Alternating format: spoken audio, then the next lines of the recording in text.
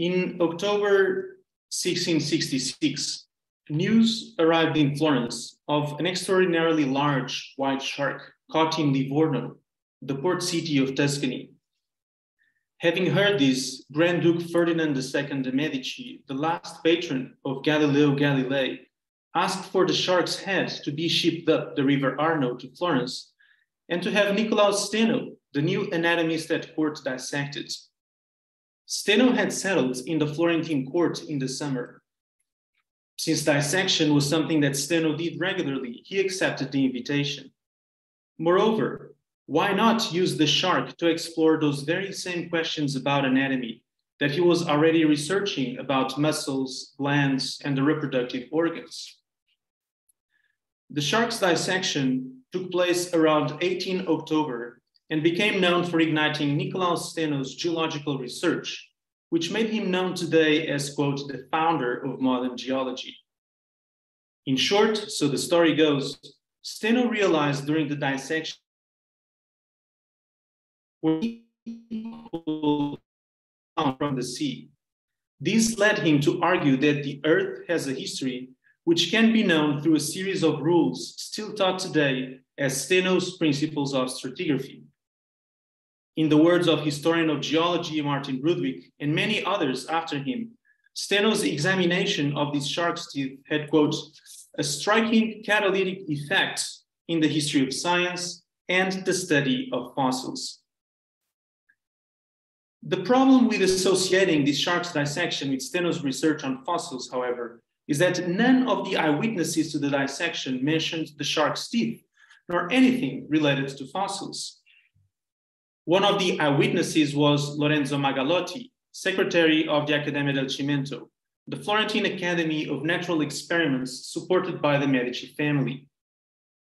About a week after the dissection took place, Magalotti wrote to the intellectually curious Archbishop of Siena that the shark was examined by, quote, the finest knife of Mr. Nicolaus Steno.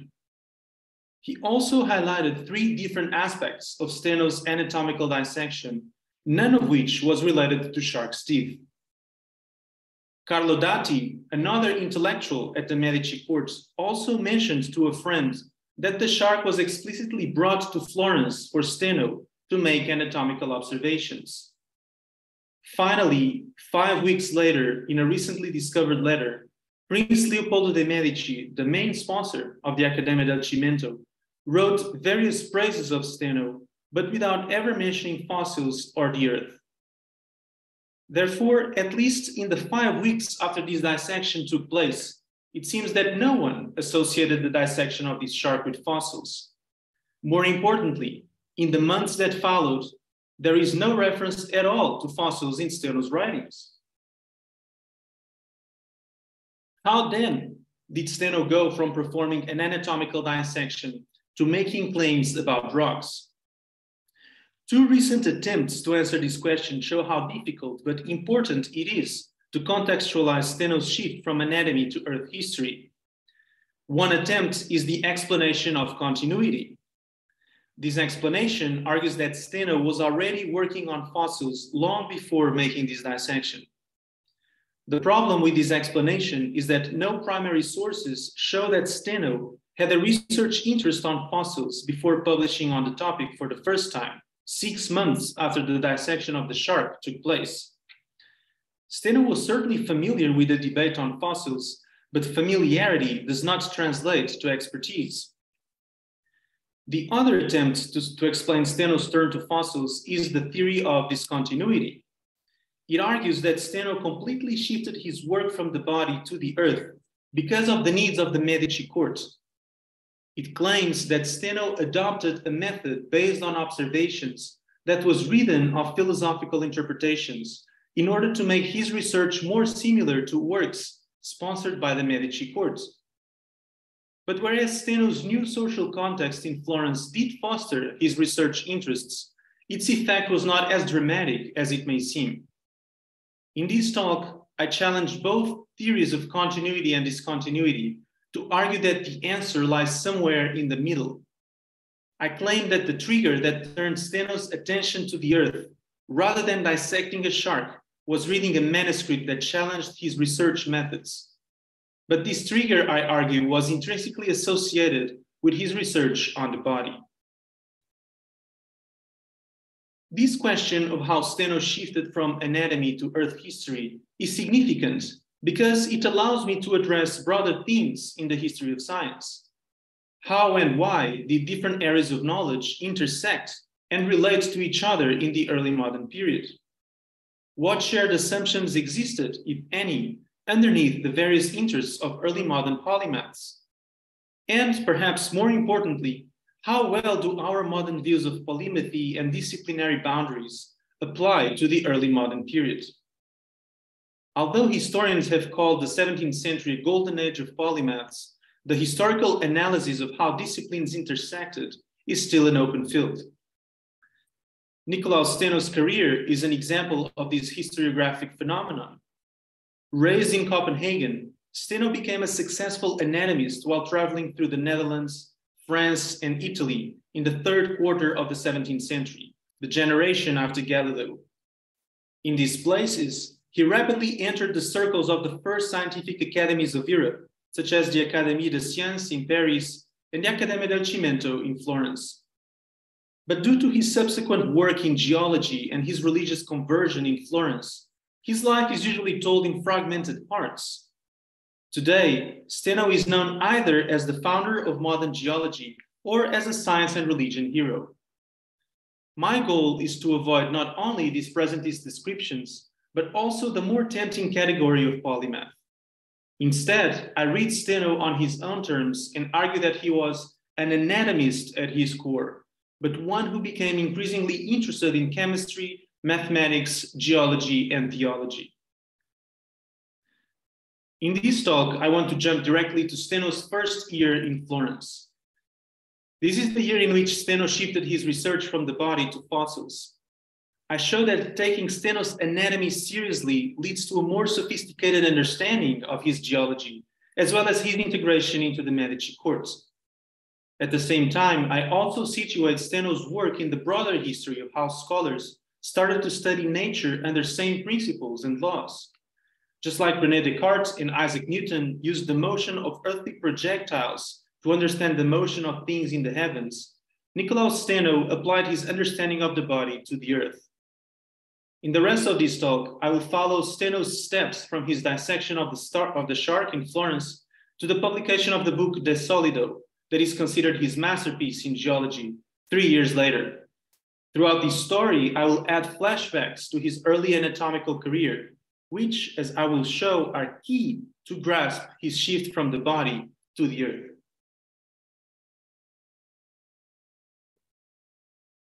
When Steno dissected the famous shark in October, he had just completed a manuscript on a new mathematical model of muscle contraction. This is known because the book's first imprimatur, the typical ecclesiastical approval of a book, dates from 27 October 1666. However, in light of his dissection of the shark, Steno decided to place the printing on hold so that he could add his anatomical remarks on the shark to the book. And this is exactly what happened.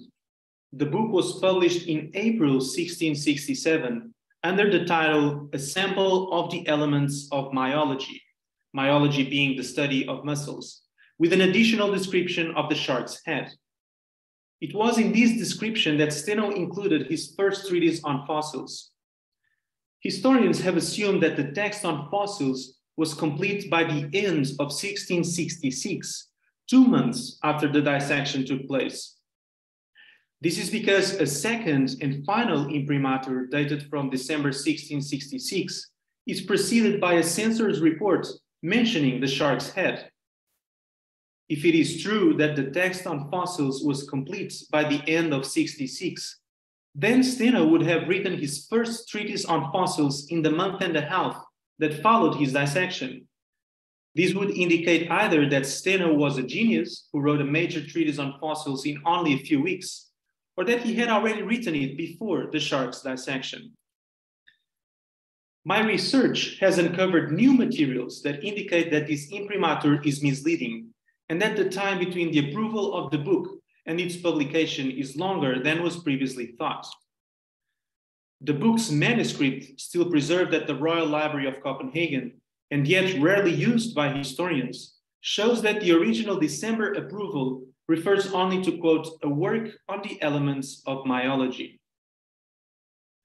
Indeed, the censors only reviewed the text on the shark's head at the end of February 1667, 2 months later. Strikingly, Steno's new ideas on fossils were not included in the original manuscript reviewed by the censors in February. This can be known because the February approval appears in a page before the folios on fossils begin. More importantly, the original manuscript that was reviewed by the censors mentions only one copper plate, namely the copper plate of the shark's head. You can see the singular eam being used here, and the identification of the copper plate as being of the shark's head and teeth, lamiae caput et dentes. The final printed version, on the other hand, refers to 2 copper plates in total. A second plate on fossils that looked like shark's teeth, known as tungstones or glossopetrae, was added later. In short, this long process of the manuscript submission and reviews shows that Steno's treatise on fossils was not yet ready 4 months after he dissected the shark. That is, Steno probably started writing on fossils after he dissected the shark, but he had a longer period to develop his ideas than historians have assumed until now. Why then did Steno decide to write on fossils? To answer this question, it is useful to take a step back and to look at Steno's early formation and research in anatomy. Unlike other areas of knowledge, anatomy in the 17th century was deeply Aristotelian because it relied on the comparative method of Aristotle's works on animals. This method, known as Historia Anatomica, consisted in searching for similarities between the same bodily part in as many animals as possible. This is exactly what William Harvey did when studying the circulation of the blood, as well as Thomas Bartholin, Steno's professor at the University of Copenhagen and editor of the most important textbook of anatomy in the 17th century, one plate of which I am showing here. Steno was not an exception to this trend. He applied this comparative method in his very first anatomical publication, where he announced the discovery of a new salivary duct that modern anatomy textbooks still call Steno's duct. For this work alone, Steno dissected and compared glands in a lamb, a cow, a sheep, many dogs and rabbits, and human cadavers. But what happened when 2 supposedly different organs shared too many similarities? To answer this question, Steno took anatomy's comparative method a step further, the step that would also lead him to start writing on fossils. When dissecting muscles for the first time, Steno noticed a great similarity between the tissues of the heart and muscle fibers. In his second book, published 2 years after the shark's, or before the shark's dissection, Steno wrote that, quote, in muscles, like in all the substance of the heart, nothing else occurs other than arteries, veins, nerves, fibers, membranes. Therefore, he wrote, quote, if it is certain that the heart and muscle are made of the same substance, then truly the heart must be greeted with the name of muscle. This claim, which was also made by a few others at the time, challenged the traditional understanding of the heart, also shared by William Harvey, that the heart was a unique source of energy for the entire body. But for Steno, equivalence of substance was enough to convince him that the heart was just a muscle. In Florence, in the months after dissecting the shark, when he was already writing on fossils, Steno used again similarities between different organs to demonstrate something new about the female reproductive system. When dissecting the bodies of various mammalians, including human females, Steno observed that what until then had been called female testicles contained inside eggs. Until then, many anatomists still thought that female ovaries, then called female testicles, contributed little to animal reproduction. They existed only as mere vestiges in women, just like nipples in men. Instead, Steno concluded that, quote, the testicles of females are analogous to an ovary, like in fishes and other animals. Steno published this observation as a side comment to a larger description of another shark that he dissected. Yet, for Steno, this small note and its accompanying illustration, the Historia of the ovaries, were enough, quote, to show the analogy of the genital parts and to remove this error by which it is believed that the genitals of women are analogous to the genitals of men. Steno promised to work further on this topic, but his emerging interest on fossils led him away from it. In the end, Steno's Dutch friends Reinier de Graaf, who described the development of ovarian or Graafian follicles, and the famous microscopist Jan Swammerdam took the lead in exploring these matters further. But one thing is true: Steno's firm commitment to comparative anatomy opened the door for a new understanding of female ovaries and, as I will now show, to a new history of the Earth.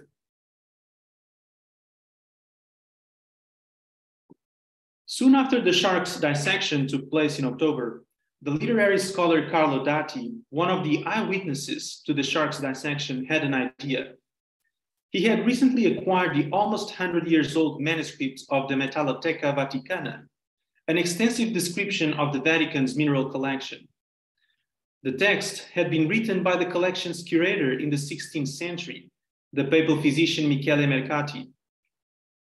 Tatti wanted to publish the book in Florence and dedicate it to the Pope, but he never managed to do it. For this reason, he saw Steno's new work on the shark as an opportunity to display one of the beautiful images from the manuscript, namely the head of the great white shark. Tatti lent the manuscript to Steno and suggested that he use the plate in his publication, which Steno agreed to. Now, if you think that this image looks more like a monster than a shark, that's okay. There are good reasons to think that. But what matters is that Steno also focused on the text itself, the manuscript, that is on what Mercati had to say on shark's teeth. What he read dramatically changed his research career. In his manuscript, Mercati claimed that because of their similarity, fossils and the teeth of sharks, quote, are confused even by the learned, and that it was an error to say that they were the same.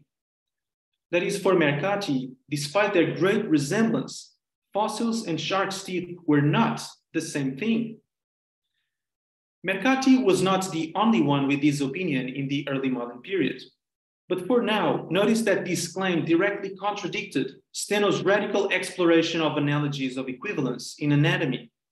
Whereas Steno claimed that two distinct but similar organs were of the same substance, like muscles and heart, Mercati claimed the exact opposite in a different field. By this time, as we just saw, Steno was fully engaged in using comparative methods in anatomy. In addition, he often associated this method with an intense desire to fight uncertainty in anatomy. Yet, adding fuel to the fire, Mercati also claimed to fight uncertainty in natural history.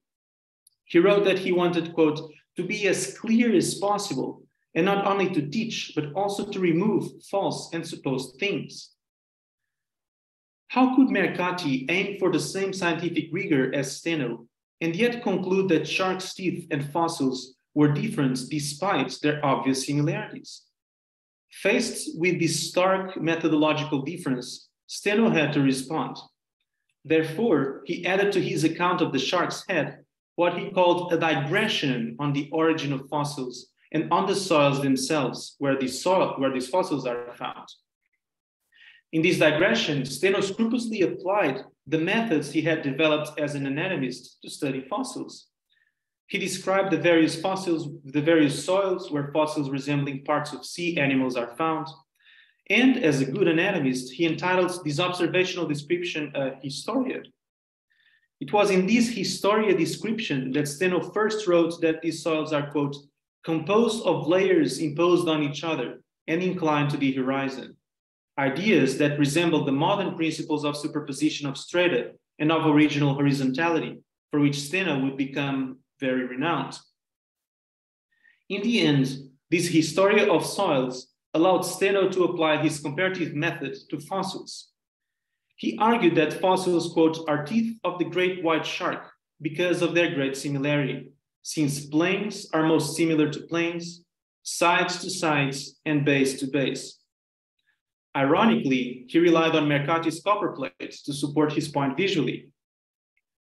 But if fossils were really teeth of sharks, how did they end up on mountaintops? To answer this, Steno channeled his anxiety for certainty to explain the formation of soils and of fossilization. That is, he wrote the history of the earth with the same methods that he used in his Historia of the Body. Since his early days studying the body, Nicolaus Steno manifested a deep interest in finding certain or reliable knowledge about nature. This interest was a response to the crisis of certainty of his time. Steno was well aware that new systems that explain natural phenomena in a sound way often differ to their core. Just think of Gassendi's belief in the existence of the vacuum and Descartes' rejection of it, or the Jesuits' adoption of a geoheliocentric astronomy versus Galileo's heliocentrism. That is, there were theories that could explain all the available observations, but these theories were often diametrically opposite to one another. In anatomy, Steno also faced this problem and became obsessed with solving it. For him, certainty did not necessarily mean finding the absolute certitude of geometry. Rather, it meant finding knowledge that was reliable and that described natural phenomena in compelling and accurate ways. He did that by combining intellectual reasoning with as many observations as possible. This reliance on observations, typical of early modern anatomy, was understood by Steno and his peers to be in contrast with Cartesian medicine, which they criticized for not relying enough on observations. For this reason, Steno also thought that good research should rule out that which is not certain. And Steno had some strong words about this, saying that not distinguishing certain from uncertain knowledge in anatomy could lead to fatal errors in medicine. His dissection of the brain in Paris 1 year before the shark's dissection took place was mostly focused in showing that, quote, the substance of the brain is still poorly known.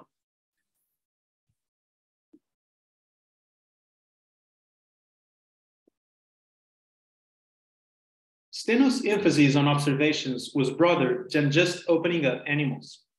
He also used knowledge and observations from across various disciplines to make his claims about the body more intelligible and reliable. For instance, Steno often drew on examples from mechanics and hydrostatics. He compared glands to sieves of blood that functioned according to the speed of blood flow. He described glandular secretions as lubrication fluids of the body. He compared veins to siphons and muscles to complex pulleys. He also used examples from chemistry, for instance, to argue that blood carries several substances within itself, despite its uniform red color. He spoke of the chemical reaction of two non-red substances that also resulted in a red product, and he mentioned the reaction between butter of antimony and spirit of nitre. These analogies reflected an approach that was especially popular at the University of Leiden, where Steno studied and worked before moving to Florence. But Steno's most sophisticated analogy appeared in Florence. In the book that he had submitted to the press right before the shark's dissection, Steno argued that anatomy had to embrace mathematics in order to improve the epistemic strength of its claims. As he put it, there is no other source for the innumerable errors of anatomy than its disdain of the laws of mathematics until now. Although rarely mentioned outside of the history of anatomy, this book is perhaps the first serious attempt to join mathematics with anatomy in the early modern period. Therefore, it is a prime example of how these two disciplines intersected at this time. The main argument of this book was that muscle flesh should be understood as an oblique parallelepiped, with bases as rectangles and lateral surfaces as parallelograms. But why did this parallelepiped model matter? Since at least the time of Galen, anatomists used to explain muscle contraction through the inflation of animal spirits. Now, I am not particularly strong myself, but if you look to me, you notice that if you contract your bicep, the muscle looks inflated or larger. Pre-modern scholars explain this by saying that something enters the muscle to increase its size, namely the so-called animal spirits. A new version of this influx theory of spirits had just been proposed by René Descartes, whose treatise of man was published posthumously in Leiden when Steno lived there. Steno's model of the parallelepiped was important because it threatened to shatter the role of animal spirits in muscle contraction. His argument is easier to understand in two dimensions. Imagine that you have two parallelograms, which are cross-sections of two parallelepipeds. The parallelograms have different inclination angles. The one on the left corresponds to a relaxed muscle, and the one on the right to a contracted muscle. Steno explains that the thickness of the parallelogram increases from one to the other because line CS is longer than line CR. But since these parallelograms have the same base and height, their areas remain the same. Remember that the area of a parallelogram is base times height. In short, if this model could really be applied to muscle fibers, a muscle could change shape while keeping its volume. No spirits were needed. Geometry alone explained the inflation. And Steno did not add anything else. He was happy just to show that, quote, the idea of animal spirits is built on an uncertain foundation. But how does this abstract model relate to Steno's emphasis on observations? Steno acknowledged that he did not exactly see a parallelepiped in muscles, but he did claim to observe something like parallelograms in his cross-sections of muscles. Steno explicitly associated his mathematical insights with an innovative cross-sectional cut of muscles along the lengths of their fibers. It took him a while to decide on how to write and illustrate his geometrical ideas, since he first cut muscles by the slices in Leiden. The solution only came to him a few years later in Florence, in collaboration with the mathematician Vincenzo Viviani, Galileo's last disciple. In Florence, Steno was confident enough to claim that, quote, the structure of muscles requires almost by necessity that they must be explained mathematically. He then relied on the format of Euclid's elements with a sequence of definitions, lemmas, and corollaries, all illustrated with diagrams. The maturation process of Steno's work on the muscles turned his new observations of muscles into a geometrical model. This process, alongside his use of mechanical and chemical analogies, I argue, clarifies Steno's subsequent research on fossils, and more generally, the work produced around the Accademia del Cimento.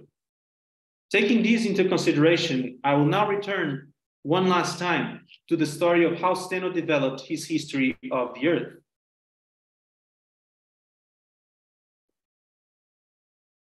When Steno started writing on fossils, he did not start from a blank slate. As a learned anatomist, he mastered typical works of natural history, such as those by Konrad Gessner, which he quoted in his anatomical work. Therefore, Steno knew that various other scholars also argued that fossils had an origin in sea animals. As Ivano Dal Prete has recently shown, the organic origin of fossils was the common argument among ancient and medieval writers. Scholars as varied as Aristotle, Isidore of Seville, Avicenna, and Albert the Great all agreed that sea fossils showed that dry land was once underwater. Steno himself acknowledged that, quote, the true explanation of sea fossils had become very uncertain in most recent times, since, quote, many and great are the men who did not agree with his opinion. Authors whom Steno respected favored an origin completely detached from animals, such as Ulisse Aldrovande, Athanasius Kircher, and Michele Mercati himself. In their views, fossils were the result of incomplete processes of spontaneous generation, literally jokes of nature that displayed hidden links between the macro and microcosm. But from the perspective of a 17th century anatomist, How could great scholars differ so much in their views if fossils and animal parts were so obviously similar? Steno had shaped his career around the crisis of certainty in anatomy. Now, the time had come to apply to the earth the same methods that he had applied to the body.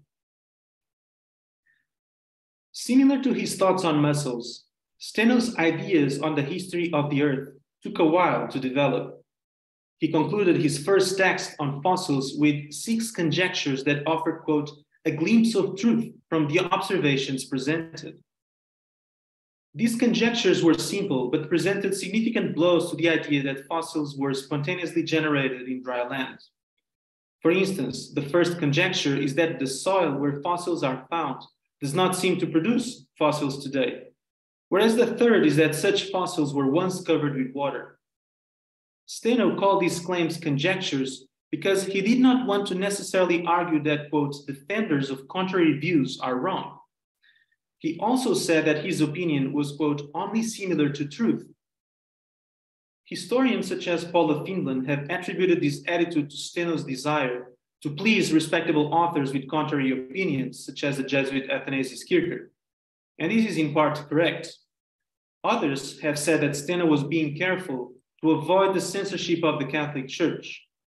In fact, scientific publications sponsored by the Medici at this time were notoriously famous for avoiding any interpretations of experimental results, and a few historians have associated this with acts of self-censorship. The problem with this argument is that making claims about rocks or the history of the earth did not usually raise censorship problems in the 17th century. Instead, I argue that Steno's careful approach derives from his interest in distinguishing certain from uncertain knowledge, an approach that he carried forth from his research in anatomy. Steno himself said so, quote, knowledge of these things is not yet there for me, to the point that I would interpose here my judgment. Besides, since he had more travels ahead, he preferred not to claim that, quote, that which I will observe in the rest of the journey is similar to what I have observed until now. But as time passed, every new observation seemed to confirm Steno's theory. Right before his first text on fossils came out of the press, a prominent collector from Milan visited Florence. After talking with him, Steno realized that, quote, there were many things among the rarer pieces of his collection which quite clearly favor my conjectures. Similarly, in a visit to the city of Lucca, a physician showed Steno, quote, vertebrae found on the island of Malta, most similar to the vertebrae of fish, one of which was found clung to a lump of earth. Steno was still in time to add both notes to his text, but this last remark could only fit in the book's index. In the following months, Steno dedicated increasingly more time to fossils and the earth. 1 year later, he was not hesitant anymore. He no longer feared, quote, the objections of friends, reading other books, or even the inspection of new sites. Therefore, he wrote another book, the De Solido Intra Solidum Naturaliter Contempto, which became his most important geological publication. Again, Steno regretted in this book that, quote, things which cannot be determined with certainty are not kept separate from those that can be so determined. But this time, there were no more conjectures. Instead, he argued with, quote, principles of nature that are in common use, widely accepted, and considered admissible by all from every school of thought. Steno was looking for an explanation that forced assent across his diverse readers. Similar to the main publication of the Accademia del Cimento, Steno also detached his theory on the formation of fossils from philosophical worldviews. Yet nowhere in his book does he suggest that he did this in order to please his patrons or to avoid religious censorship. Instead, I suggest that he did so in order to reinforce the reliability of his claims. His arguments about the formation of rocks worked regardless of the worldview that one followed, be it corpuscular, chemical, or Aristotelian. Steno stated this explicitly, quote, those things that I asserted on matter have a place, regardless of whether matter has atoms, particles changing in 1,000 ways, 4 elements, or chemical principles. In short, Steno's philosophy-ridden approach allowed him to promote knowledge that was certain. The other method that he used was to apply the same analogies to the earth that he had applied to the body. Steno's history of the earth hinged on the claim that the soil containing fossils was mixed with water a long time ago. He explained that it was perfectly reasonable to believe this because, among other things, he had seen his Danish friend and chemist Ole Borg, quote, reducing a very hard stone into water inside insipid water. But if solids and water become one big mixture, how do they separate back again to form the earth that we see today? To answer this, Steno spoke of various natural events in which fluids produce solids. For instance, he mentioned the chemical reaction in which, quote, things dissolved in acids are precipitated by the arrival of salts, or the appearance of stones inside the bladder.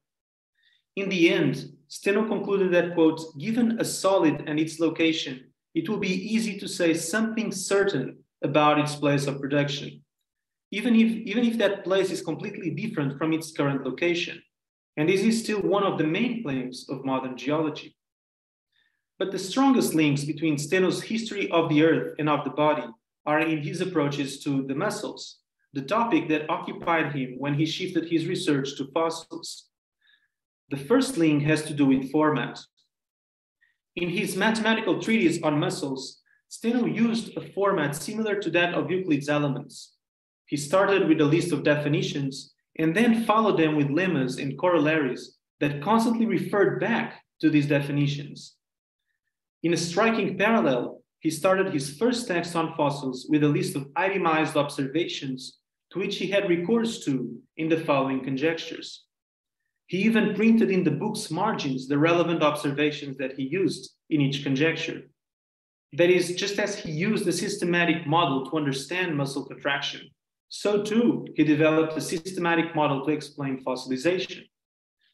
More interestingly, Steno's visual arguments of the Earth's strata owe much to his muscle diagrams.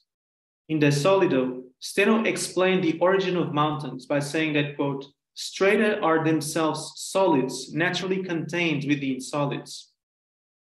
Like fossils, he wrote, quote, whenever a certain stratum was formed, it was either surrounded by another solid body on the sides, or it covered the entire globe of the Earth. This is an early formulation of what is now known as Steno's principle of lateral continuity. Steno then applied his ideas to the formation of the Tuscan landscape.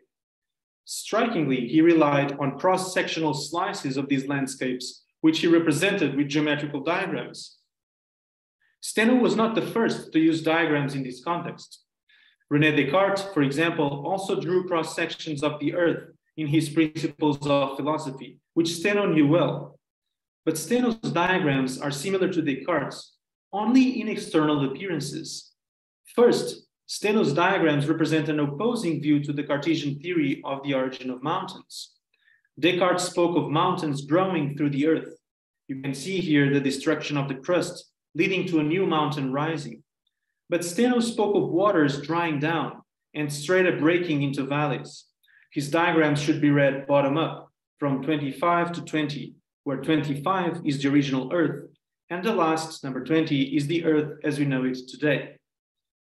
More importantly, Steno's strata diagrams have a direct antecedent in his diagrams of muscle contraction.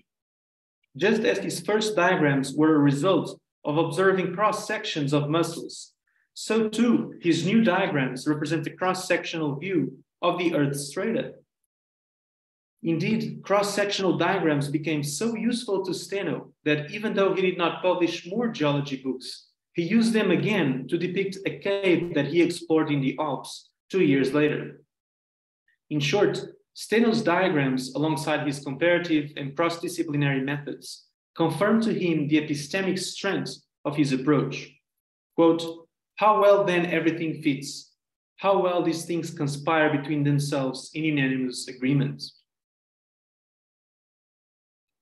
In conclusion, while crossing the roads of Europe from north to south, Nicolaus Steno, just like all of us who go out on hikes, probably marveled at the spectacular landscapes around him and wondered how they were formed.